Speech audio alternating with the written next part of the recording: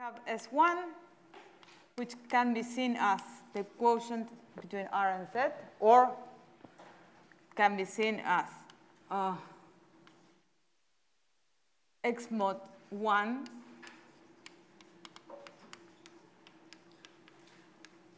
okay? And we have this projection from R into S1, which can be written as this. And we have said that for any continuous map,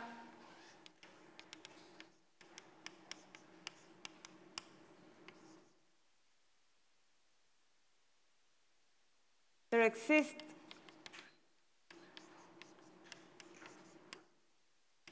a continuous map such that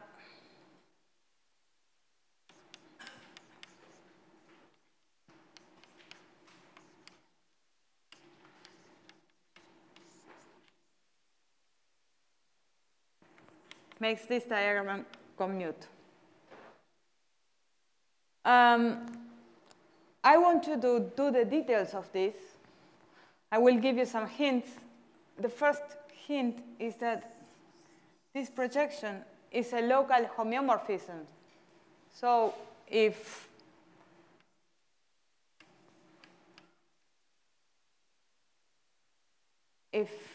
let's, well, this is okay.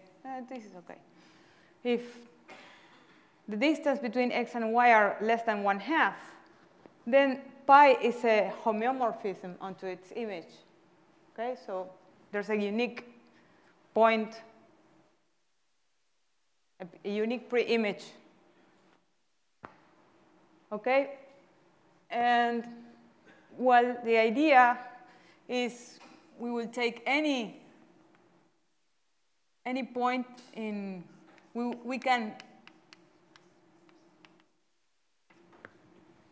remember we want that pi of f equals f composed with pi, and we take any of these, we will have a unique point which is of this form. And so we can define, there are many choices for this, and there are many choices for this. Okay? But we are going to choose one, and we are defining this. These are hints. I want you to do it. Okay? Okay, and then another hint. This is one hint. The second hint is that f, small f, and big F2 are not only, this is continuous, and this is compact, so it is uniformly continuous. Okay? So there exists some delta such that if two points are delta apart, then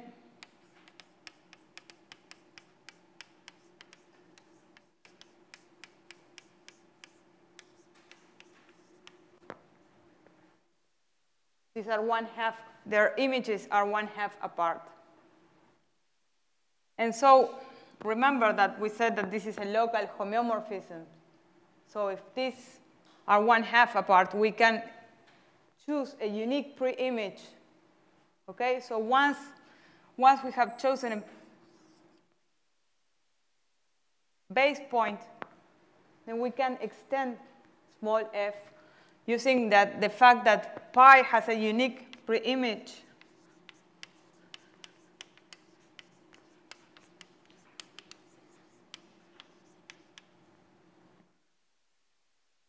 Okay?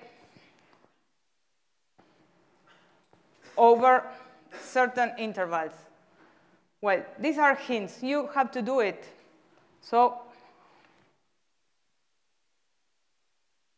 prove that there exists at least one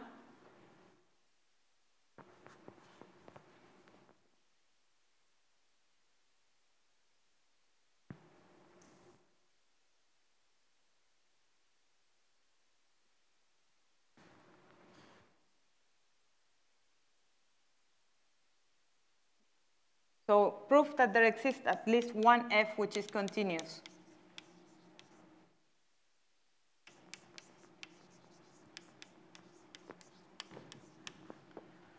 Now, why?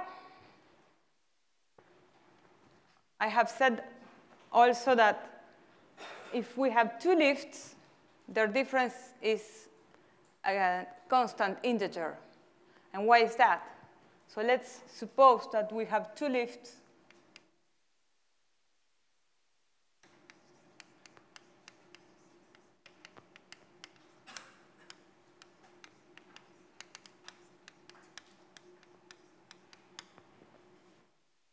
These are two lifts of small f. Why do they differ in only one integer?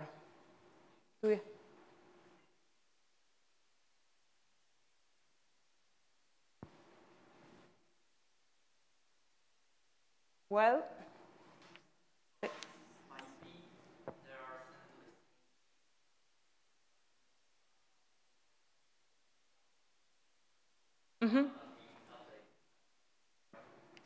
that's it. Great. We have this equals f composed with pi, but this is also, so by pi they are sent to the same point, which is this. So this implies that, f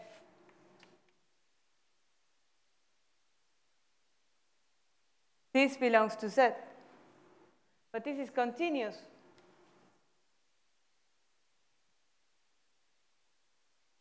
So it has to be constant, okay?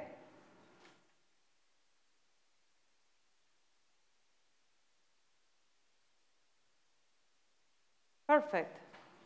So this allows us to define the degree. The degree is f of x plus 1 minus f of x. And we claim that this is an integer. And one of you has said that this is because both of them are lifts of f. But why is this a lift of f? It's very easy to check. We have to check this. Okay? But f is a lift. So f is a lift. This implies that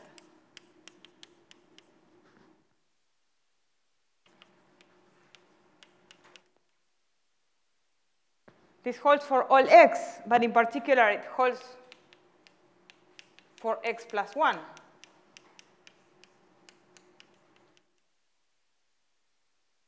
But now pi of x plus 1 is pi of x.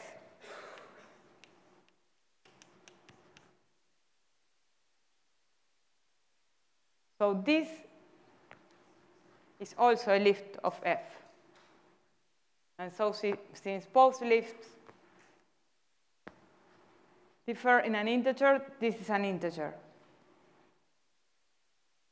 Now, the third thing we have seen about degree was that if f is a homeomorphism, this homeomorphism means that it is continuous and its inverse exists and is continuous. Okay? If f is a homeomorphism, then the degree of f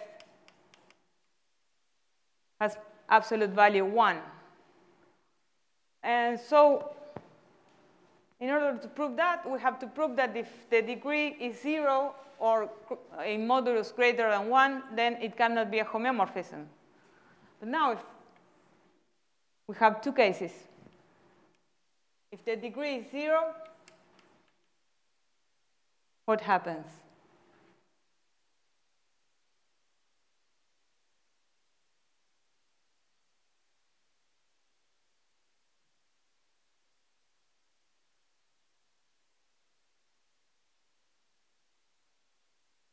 It is not. It's not one-to-one. Why is not? we have fx plus 1 equals fx. Okay? So big F is not monotone.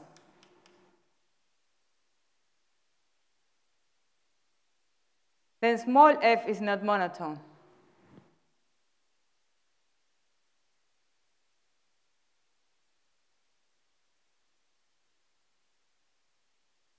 Now, if the degree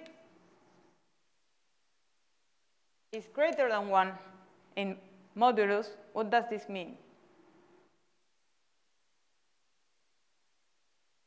Well,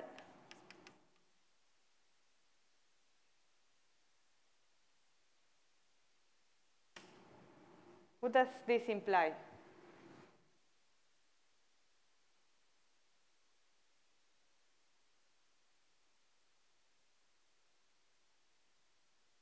This wraps around the circle twice. The image wraps around the circle twice. So what does this imply?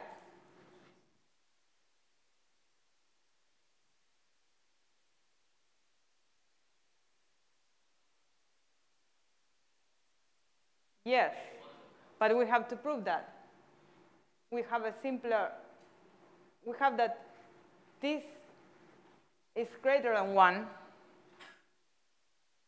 So we, as you said, but this is a consequence of Bolzano, if you like. There is a point between x and x plus 1 that has the same value as fx. Okay? So that this implies that there exists y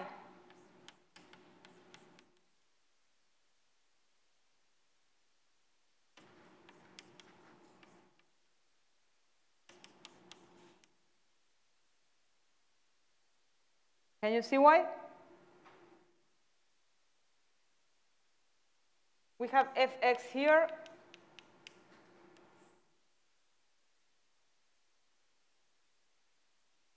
We have fx plus 1 here.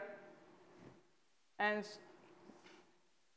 the distance here is greater than 1. So we have all values here. Okay? So in particular, we have, fx plus 1 is here. Let's assume that fx plus 1 is greater than fx. Okay? So there will be one point that corresponds here to this. There will be one y. There will be one y such that f of y is this. Is it clear?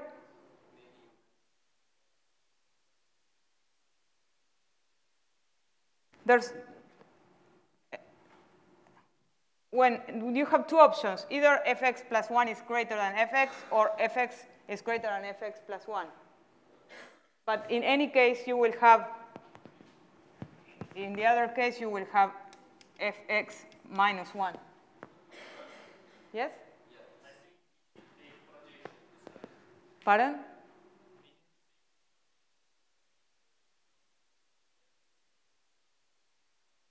Yes, sorry, yes, here. Yes. We will have,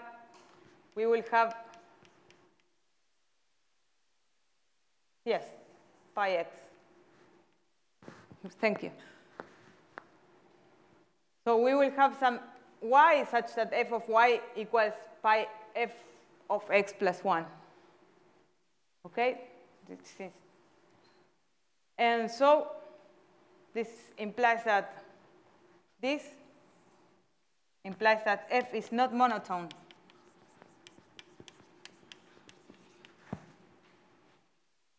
Big F can be monotone or not, but small f will be not monotone.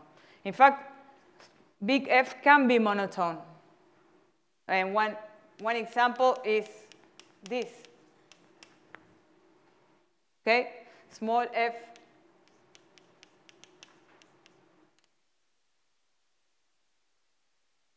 is not monotone, but big F is. The degree is 2. Okay. So This is all about lift and degree, but I have some more comments. I am especially interested because the title of my course is somewhat misleading. I would have called it expanding maps on the circle, not piecewise expanding maps, because of the following example.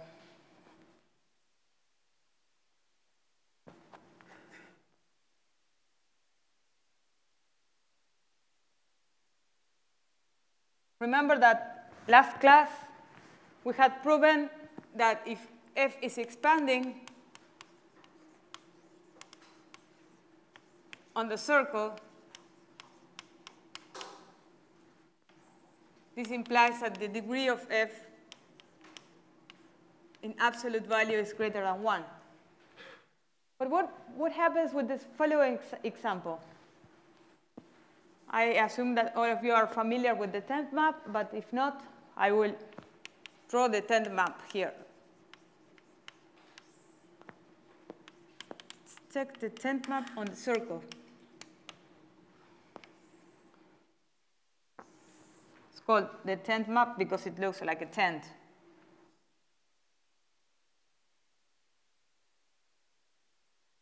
Okay.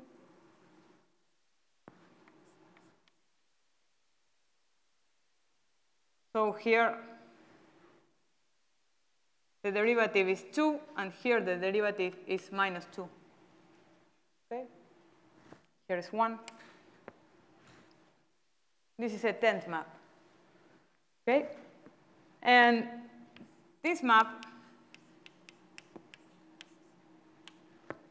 is piecewise expanding.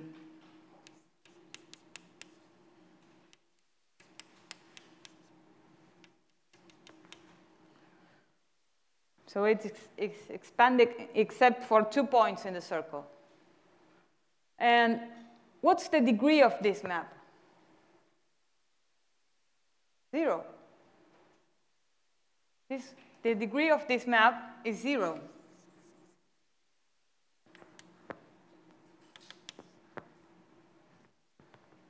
But this is because this map is not expanding. It is piecewise expanding. And this result is for expanding maps. Expanding requires that the derivative is continuous. It exists at every point, and it is continuous. Okay? So if it fails in just 2 points, the result no longer is true. Okay? Okay. So the result we are going to prove in this part of the course is just for expanding maps of the circle, not piecewise expanding maps. Okay, so let's go back into what we started last class about coding,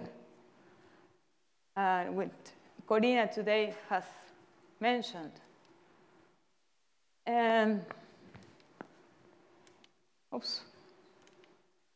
So we want to code a number between 0 and 1, or a point in the circle, and we're going to use its itinerary to code it. We will see later that this code is not unique. It is easier to think of 10 branches instead of 2, but I have done the drawings for 2 branches. So I will explain it first with 2, then we are going to see it with 10. So we have this point, the red dot here, and when it begins, it is on the left interval. There are 2 intervals. The left interval, which we are going to call 0, and the right interval, which we are going to call 1. Okay? So in the first iterate, in the 0 iterate, it's in the 0 interval. So its symbol will be 0. Okay? Now we iterate it, still in the left interval. So we will put a 0. Now we iterate it again. Again 0. We iterate again 0. But since this is a doubling map, if x is positive, eventually it will change sides, or it will be a fixed point. So now it's 1. OK. Again, 1, 0, 0, 1. And now it begins to be periodic. So at one point, it will be repeating 1, 1, 0, 0, 1, 1, 0, 0. And that will be its itinerary and a type of coding. In this case, the coding is unique. We are going to come later to this. But in this case, the coding is unique. Let me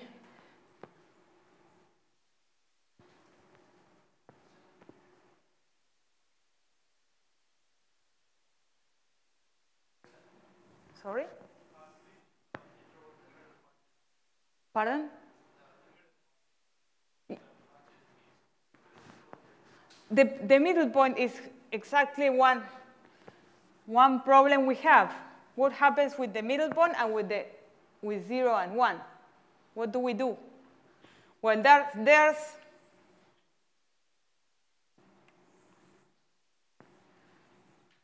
when our red dot falls here, or here, or here, this is the same point, we have a problem of which notation we should use. Okay? And it's, in fact, we will use both. It's easier to see it when we have 10 branches. It's harder to draw, but when we have 10 branches, we have 0.999999 has the same symbol as 10000. Okay? So we will use both symbols for the same point. It's the same as happens here. If we want to mark this point, we can put 0. Well, the sequence will be in the left. Well, let's choose the left here, and then it will be in the right, in the right, in the right, in the right forever. Okay. We first from these two we choose the left interval. But then once we have chosen the left interval, it is in the right interval of the left, and on the right of this one, and on the right of this one. And then this is one possible symbol for this point. But on the other hand, we could have chosen the right interval, and then it will be on the left, on the left, on the left, on the left, on the left. So these two symbols will be useful to mark the itinerary of this point. The itinerary has two possibilities. In this case, we will have more possibilities. Okay? Well, not more possibilities. We will have also this situation. The situation will come with 0.9999. But this can happen. This can happen in any of these branches, because we can have 0.399999. So we will have this situation at each separating point. So for each itinerary, we will have a unique point, but not every point will have a unique itinerary. Some points will have, and some points won't. Okay? Okay. So this is essentially coding. Coding is assigning to each particle in the interval a sequence of symbols. In the case, by means of its dynamics. So we have chosen the map f equal 2x mod 1, and its itinerary will give us a symbolic coding for it. So we will define the space of symbols. We will define a metric in the space of symbols. We will see that this space of symbols is particular, and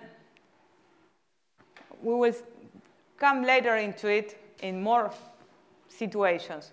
So we call this space sigma, and there are many notations. I have chosen this one, sigma plus 2. I will explain it. The plus is because we are going to choose,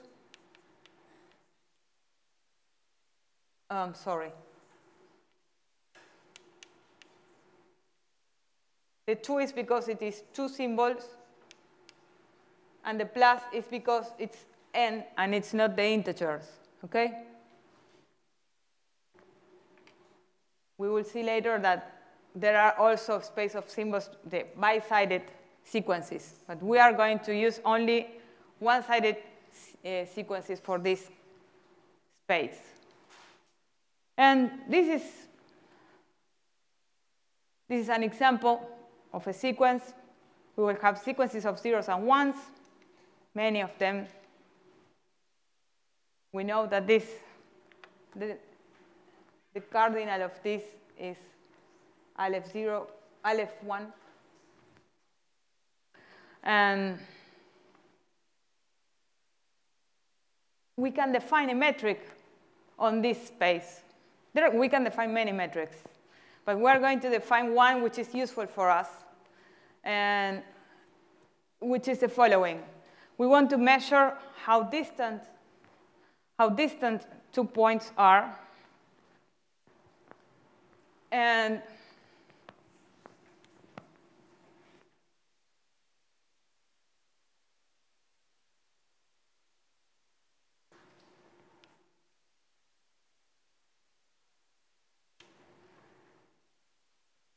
we are going to measure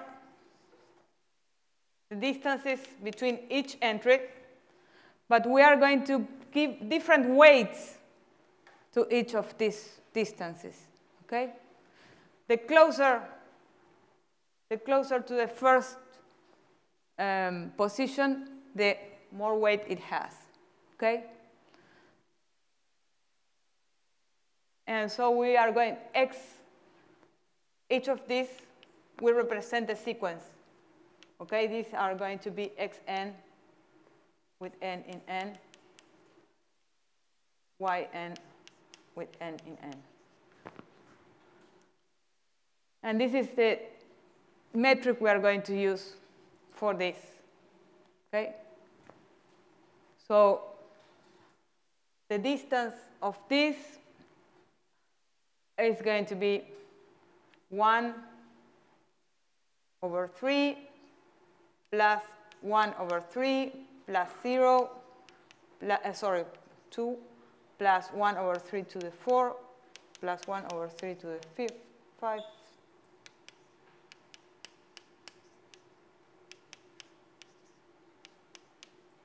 Etc. So if it is, the difference is 1, we weight it by 1/3 to the power of the position it has. Okay? So since this is a convergent series,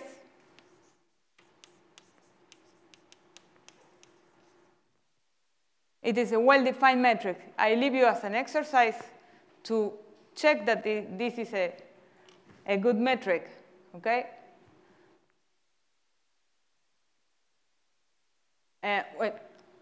It could be infinite and still be a good metric, but this is a finite sequence, a metric.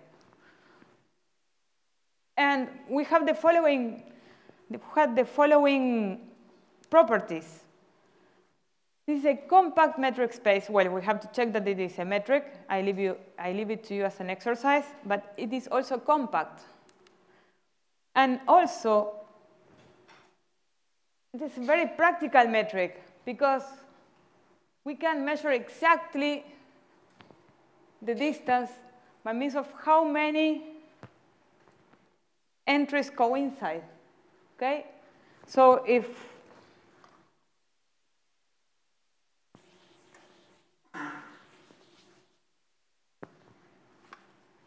two sequences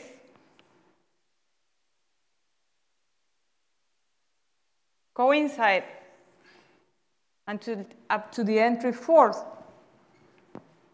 and then they are different, then its distance will be,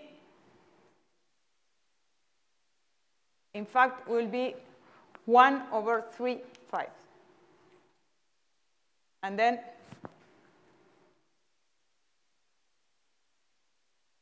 so this has an interesting consequence.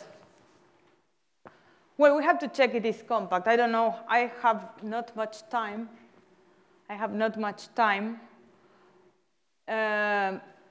But this has an... Yes, it is a product of... This is yes, this is a short proof. It's the product of countable product of compact spaces. It's compact. So this is a short proof. And with this metric, but it's okay. Thank you. And this other inequality, I leave it to you as an exercise, but has an interesting consequence. I will leave it. This will be the first exercise in the afternoon. But this has an interesting consequence, this situation. The consequence is that this is a totally disconnected space.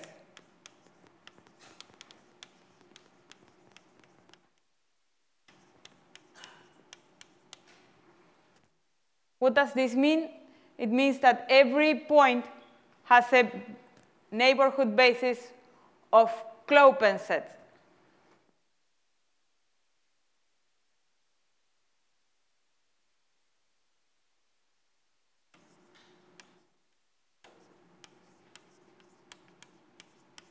What's Klopen?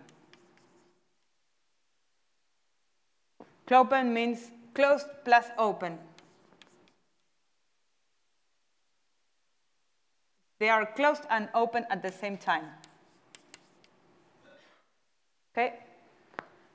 And these balls are closed and open. This is also an exercise, but it's easy to check because you have that the distance is less than 1/3 to the n plus 1. Then it's easy to show that this is an open set using the triangular inequality because it is symmetric. On the other hand, this equality, that the fact that xi equals yi for I equals 0 to n is a closed property. It's easy to check that this is a closed property. So this is the set of balls is the Klopen basis.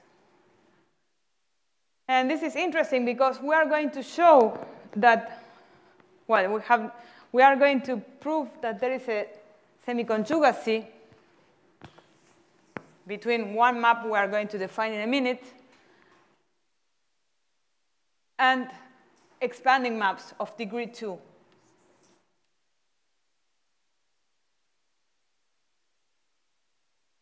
We are going to define a shift map in a minute, and we are going to show that there is a semi-conjugacy between this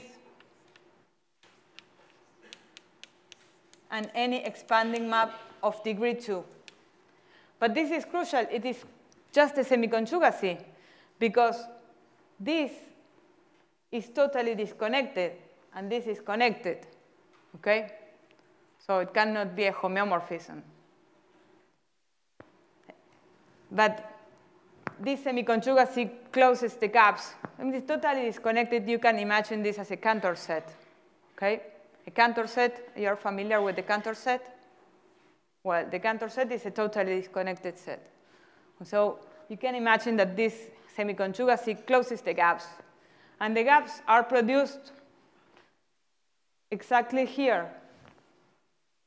You have these two different symbols for one point.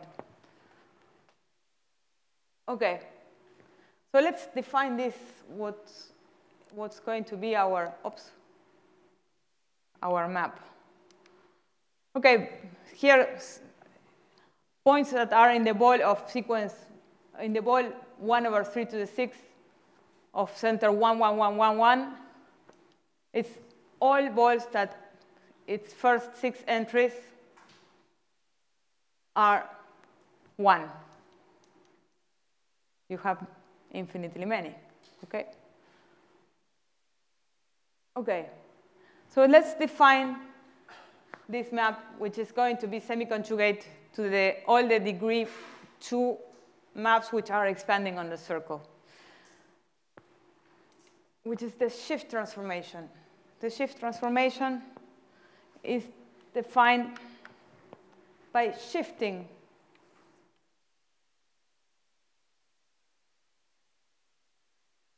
we shift, this is a sequence, we have here x0, x1, x2, x3, etc. And then we shift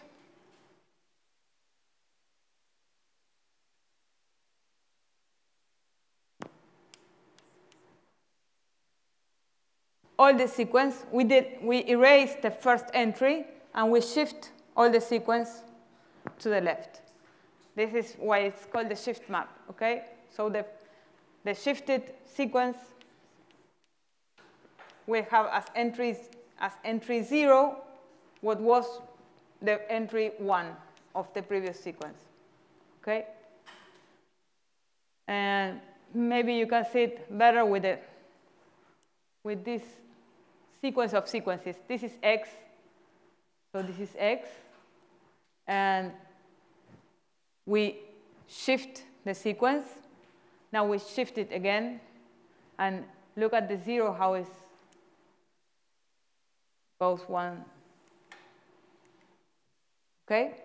The shift erases the first entry. So the shift map is not invertible, OK?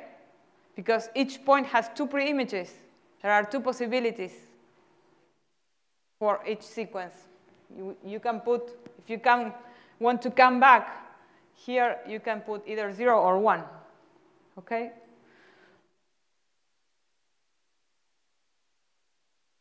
OK. So the shift has many, many properties. We are going to see the shift is the example of chaotic dynamics, OK? Everything that can happen in a chaotic map happens in the shift, OK? And for instance, it has dense periodic points, but at the same time, it is transitive, it is topologically mixing. All of this, we are going to see it today in these 10 minutes and in the exercise, in the problem session. OK, so what is the property of a fixed point by the shift? How is a fixed point by a shift? Pardon?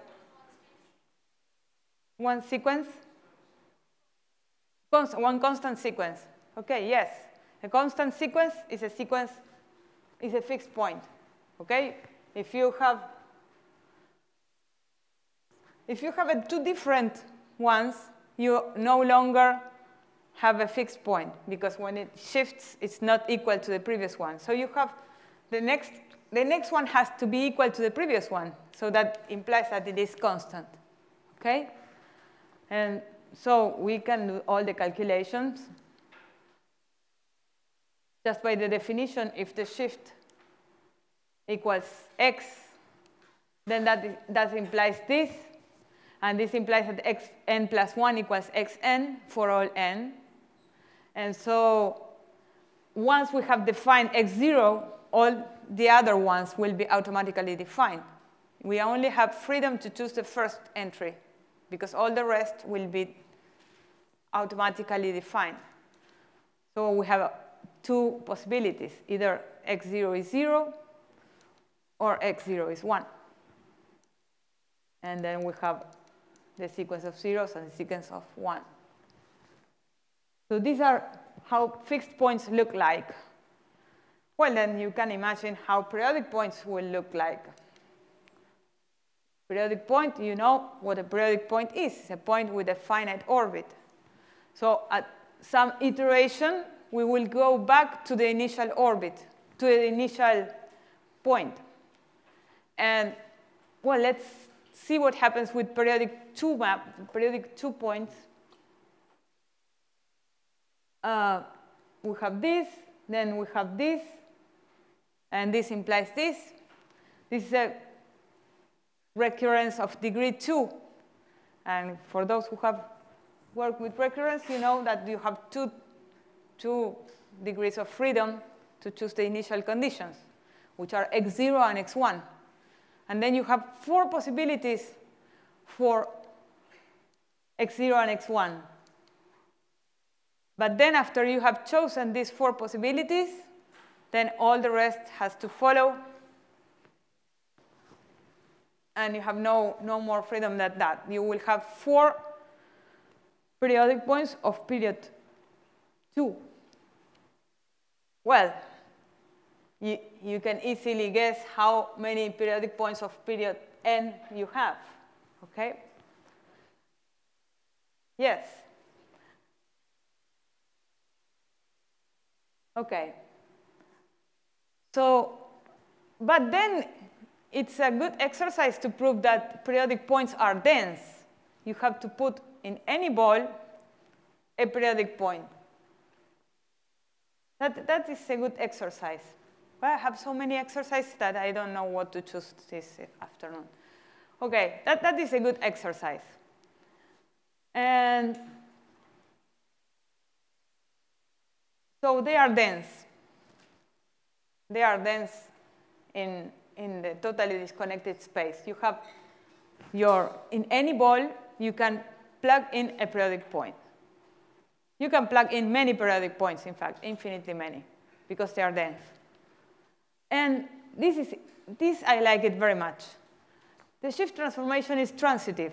There are many ways in which you can do this. You can prove, in fact, I will leave it as an exercise to prove that this is topologically mixing. And we have not proven it, but topologically mixing implies transitivity. If a homeomorphism, if a continuous map is topologically mixing, then it has a dense orbit, okay? But another way of proving that a transformation is transitive is to show a dense orbit. And this is more interesting. The shift transformation is transitive, and we are going to construct a dense orbit. And how do we do that? I have 3 minutes. But I would like you to think about this. The balls have 2 variables. You have the number of entries and the length. Because you have, if they coincide in these n entries, then it's radius. If you want this to be in this with radius 1/3 to the n plus 1, it has to coincide in the first n plus 1 entries. And that's all. So we want this orbit to eventually enter any ball. So it will have to contain all the strings of zeros and ones. So we will want to construct a sequence that contains all finite sequences. And how do we do that?